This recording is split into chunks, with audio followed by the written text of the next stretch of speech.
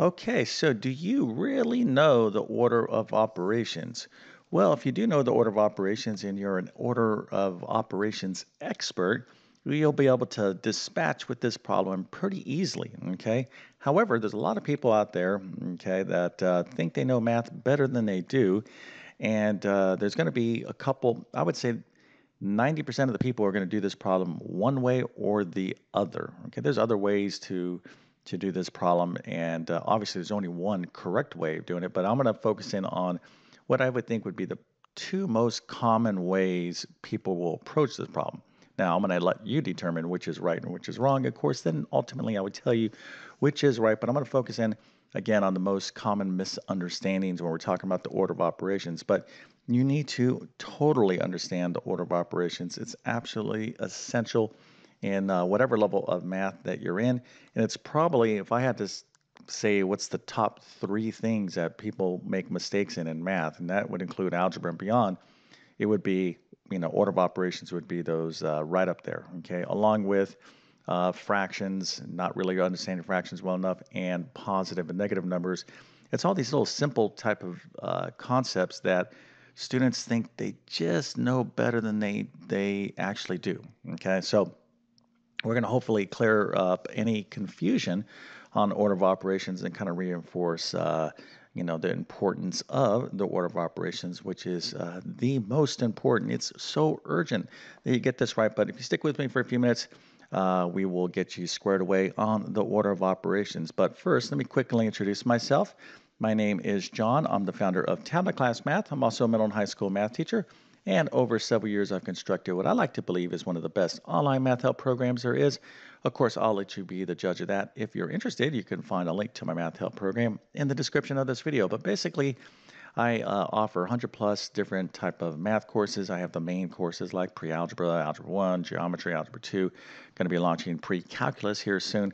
But I have many, many specialty courses, test preparation courses like for the SAT, ACT, GED, GRE, ASVAB, teacher certification exams, AccuPlacer, CLEP exams. So what I do in those cases, I do a lot of research, what's on those particular type of exams, and I create custom math courses. So I've had custom math courses, custom math curriculums, very, very, very comprehensive courses, okay, specialty courses. So if you have a particular need, maybe you're going into nursing or trying to test into something, I likely have the course that you're looking for, okay, so for a particular exam.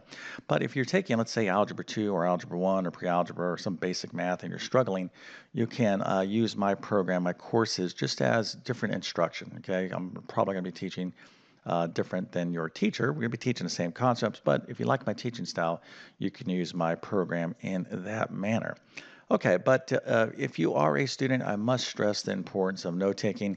It is the golden rule of math that I've developed over decades of teaching the subject, and it goes like this.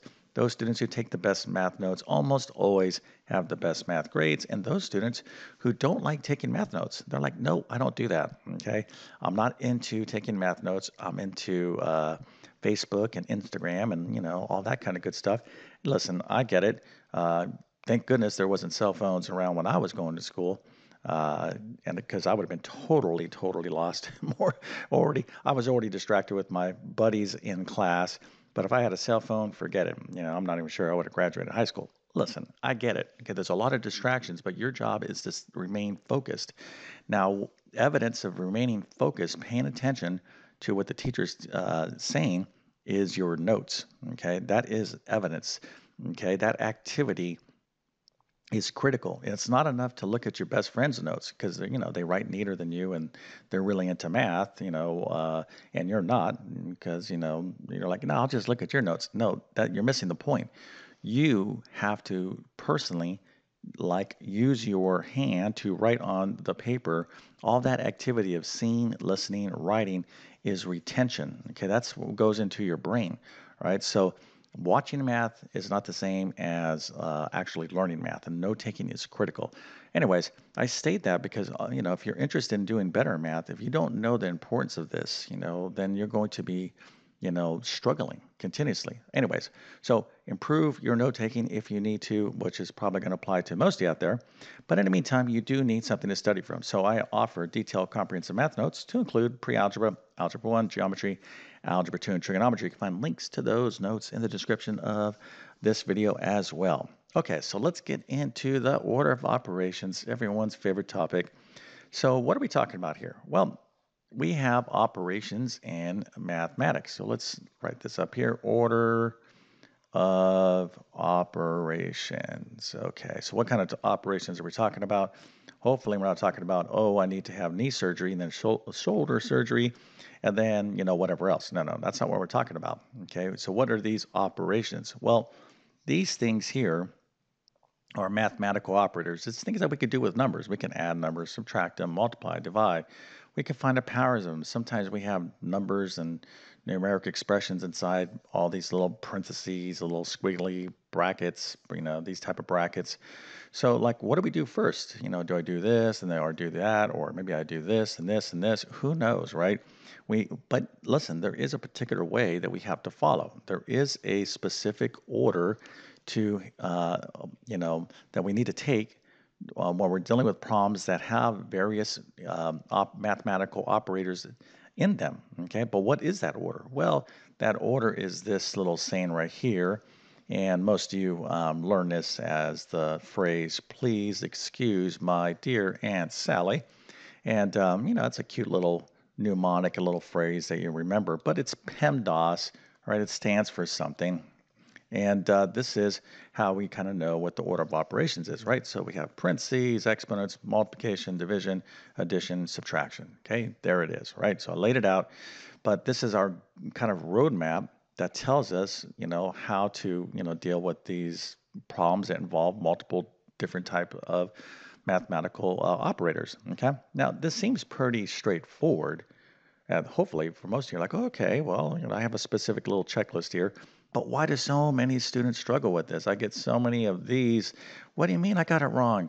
Or, I get like this. I can't believe I didn't pass my order of operations quiz. Listen, because you got to really, really pay attention, right? Somewhere along the lines, if you were taking excellent notes, all right, your teacher told you this stuff, right? And you would have been like, oh, okay, now. So listen, this is right now a time for you to avoid making a very, very common error when it comes to order of operations. All right, and we're going to clear that up in 1 second. But let me just emphasize here, this problem is very easy. You need to do more additional practice. All right, you got to do a lot more practice with the order of operations because you can get more and more complicated. But let's get you to understand the basics here first. Okay, so we have this PEMDAS situation. Here, I'll write this up right here. PEMDAS. Okay. All right. So we got the problem here, and we got the problem here, and this is two ways of doing the problem. All right. So let's just take a look at the most common approaches, the most common results of doing this particular problem. Now, hopefully you did the problem yourself, or you're going to look at this work and you're going to identify with one of these results. Most of you out there. Now, some of you, if you got a different result, then you got a lot more work to work on. But in this particular problem, most people would come up with the result 21 or 65. Right? I don't know if it's going to be 50-50.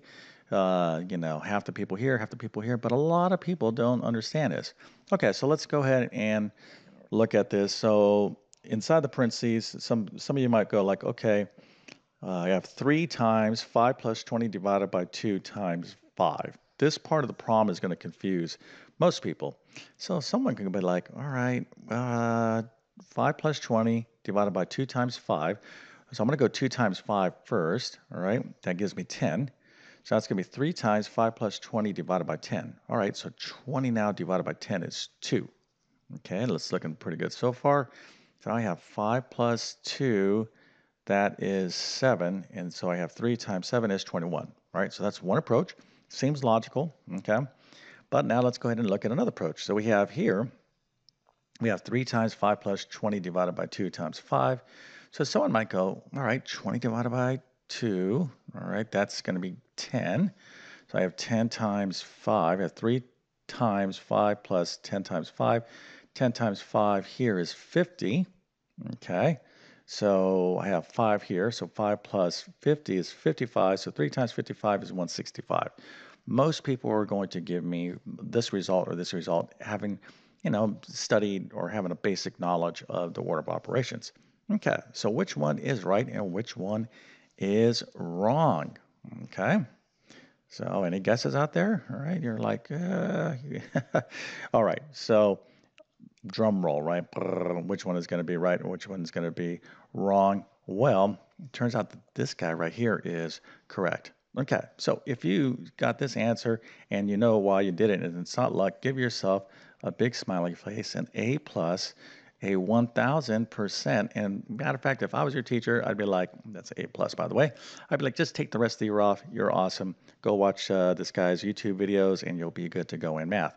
Well, not quite, right? But listen, that's very good. But why is this right and this is wrong? Well, let's go look at this problem here real quick. So what do we do? I'm assuming most of you know that the order of operations is P means parentheses, okay? Do what's inside the parentheses first. That's basically what it means. I can explain more on this. It means grouping symbols. Do what's inside the grouping symbols, and you work from the innermost out. Okay, so this is an easy problem. Of course, we can really get into it, and you need to really get into it. So you got to practice more complicated problems. But the P here is go do the work inside of parentheses, the innermost parentheses. But we only have one set of parentheses here, so okay, we're working inside the parentheses. The E means powers or exponents. We don't have any powers, so that would be like 2 to the third power, which of course is 2 times 2 times 2, and that's equal to 8. We don't have any of those situations, so we move on. So now here is where the crux of so much misunderstanding happens. Some people are going to be like, okay, I got to do multiplication. I got to do multiplication next, right? So I'm doing multiplication because this is multiplication. Now remember, this is multiplication right here too. This is 3 times whatever, but we don't do that multiplication until we're finished with the parentheses stuff. So we got to do everything inside the parentheses. So a lot of you are going to be like, hey, you're probably like maybe angry. You're like, wait a minute. This says do multiplication. You're wrong, Mr. YouTube guy. Listen, I get it. Okay. I've made this mistake thousands of times. So let's just kind of walk through this here. Like multiplication, I did multiplication, and then I did division next. Okay. I get that, but that's not what this little PEMDAS means. Okay. If you were taking great math notes, you would know the situation. So it goes like this. Okay. It's parentheses, powers. Okay. But the M and D and the A and S really are not in this order. Okay. This can be M or D or D or M. So it's multiplication or division or division. Whatever comes first from left to right, or left to right. And this is such a common misunderstanding. Excuse me. So we got to look here. Okay, what's coming first here? Is it division or multiplication? No, division's coming first, then multiplication. That's why we got to do the division first. Okay, we got to do the division first, and then we do the multiplication. Whatever comes first from left to right, and that's the same thing. It works the same way with addition and subtraction. Now, once you understand that point, you're like, oh, okay, now I get it. 20 divided by 2 is 10. Now I got to finish up with multiplication. That's 50. Finish up what's inside the parentheses. Okay, so that's 5 plus 50, which is 55. Then I do multiplication. I start working outside the parentheses. And so, PEMDAS, this checklist is, occurring throughout the problem. It's like you got to look at what's going on innermost, and then you got to like keep expanding from parentheses inside and out. And again, this is a pretty basic problem, okay, when you're learning the order of operations. But let's get you to really understand the order of operations. And once you do get this down and you don't have any confusion about how to apply PEMDAS, you're going to be good to go, and you're going to be like, all right, I get it. And you're going to be like, Mr. Like, I love math. Math is so cool because I only get A pluses and 105, 1005%. Okay. I just, teachers love to give those type of grades. No one wants to get an F, right? That's like, So listen, if you've been, you've had a tough time on a quiz or a test, don't get upset. You got to do something about it. You got to pay attention, and obviously you got to write this stuff down. If there's too much coming your way in math, okay, it should be like, okay, I'll remember that because I have a photographic memory. I've heard that 10,000 times as well. No, listen, maybe there's like 0.0001% of the population that truly are like prodigies who can just look at everything. There's just too much information, too much detailed, nuanced information when you're studying mathematics. You got to write things down, you got to constantly review and practice. It's not enough to just watch someone do math. You yourself have to practice this stuff. And when you do, you'll get better at math and your grades will reflect that. Okay, and math is important, right? It means a lot to a lot of you out there. Whether you're going to pass certain exams or get into particular colleges you're looking for, or just passing a class. Okay, all right. So with that being said, if you learned something and you're like, okay, I like this video, help me out, please consider smashing that like button. That would help me out. And if you're new to my YouTube channel, please consider subscribing. Been on YouTube for 10 plus years. It's a great platform for someone like myself who is obsessed with teaching math. My goal is to teach math in a clear and understandable manner and get you excited about the subject. All right, I want you to continue to learn it and go as far as you want to go. Right, just don't let yourself don't talk yourself out of taking more math. Okay, the more math you know, I think the better off you're going to be. Okay, so with that being said, I definitely wish you all the best in your mathematics adventures. Thank you for your time and have a great day.